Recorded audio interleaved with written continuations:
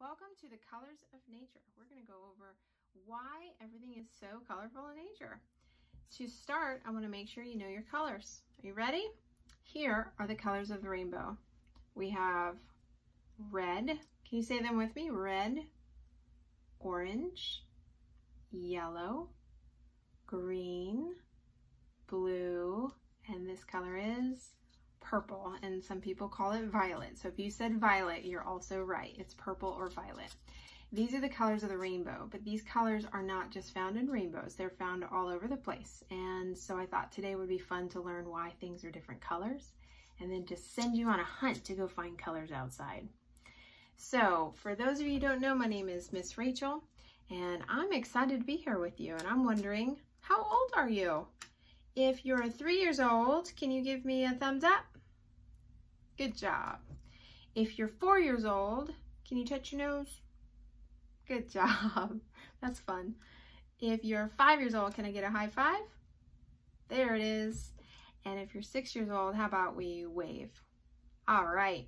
Well, welcome. Let's start talking about the color red. The rainbow starts with red. We'll start with red. When I think of things that are colored red in nature, one of the things that came to mind was ripe fruit. The word ripe means it's ready to eat, which means it's probably so sweet and delicious. And it's so sweet and delicious, and inside are a bunch of seeds. And when, let me tell you about my neighbor. My neighbor loves to feed the deer. She's been feeding the deer apples. And when they eat the apples, they eat the whole thing, even the seeds. And then they move along and they go somewhere else. They come back the next day for more apples. But when they move along and go somewhere else, they might deposit those seeds, drop those seeds off that they'd eaten somewhere else, which gives that plant a chance to grow. So a big piece of ripe fruit like this apple helps a plant move its seeds. And the color tells the animal that it's ready to be eaten. Yummy. All right, what comes next? Orange. Oh, orange. I brought these beautiful orange butterflies. This one's a little more brown, but this one is orange. This is a female and a male. This is called a queen butterfly, and they mostly live down in South America, maybe a little bit south of North America. But these are colored orange because they're a warning to predators. A predator is an animal who'd want to eat this guy like a bird. But when it has these bright colors, it tells the bird, wait a second, you don't want to eat me. I don't taste very good.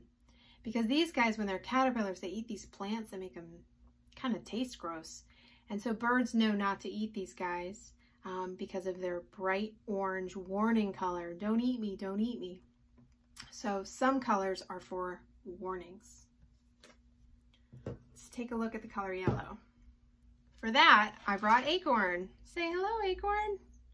Acorn is a box turtle. He's staying with us because he has a little bump on his face and it needs to heal before he can go back into the wild. Acorn is an eastern box turtle, and eastern box turtles are awesome, and they live in the forest and they don't want to get eaten, so they have to hide. They have the shell to protect them, but they also really want to hide. So their shell is brown, but you can tell there's a lot of yellowing in there, and even look at his legs. See all that yellow? That yellow makes him look like the sunlight on the forest floor, so he can camouflage. Can you say camouflage? Camouflage allows animals to hide. So this guy wants to hide, so he's got to look like the forest floor on dark days and on sunny days. So this yellow is for camouflage. All right, we'll put him back gently. Green. Have you ever seen green outside before? Of course you have. Green is everywhere. Green makes up the majority of the color of plants. The majority is the most. This green color is really, really important to a plant. It's the color that collects the sunlight the best. And plants need sunlight because in order to grow, they need energy. When we need energy, we have a snack. When plants need energy, they take energy from the sun and they turn it into energy that they can use to grow and to make flowers and to make fruits ripen. So this green color is a pigment made by the plant to collect energy. Pretty neat, huh? Blues Well, I'm a big fan of birds. So when I thought of the color blue, I thought of blue feathers. Now sometimes, like in the case of acorn, animals are colored a certain way so they can blend in, and sometimes animals are colored a certain way so they can stand out. And beautiful birds with beautiful feathers want to stand out. That's how they find friends. Friends to make a nest with them and friends to raise chicks with them. So these beautiful colors attract friends who will come and help them lay eggs and take care of their babies. And finally, remember the last color of the rainbow, the purple or the violet.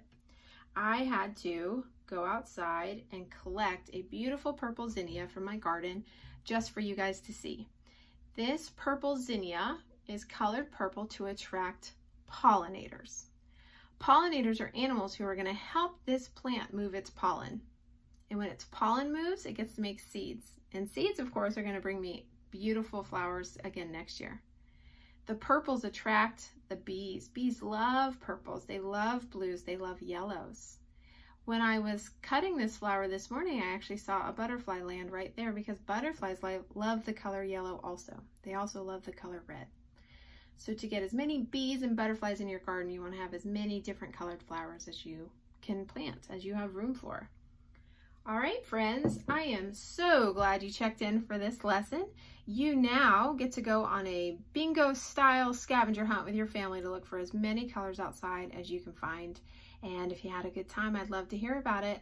Your grown-ups can find me on social media. Thank you for joining me, and I hope you enjoy the bingo game. Bye-bye.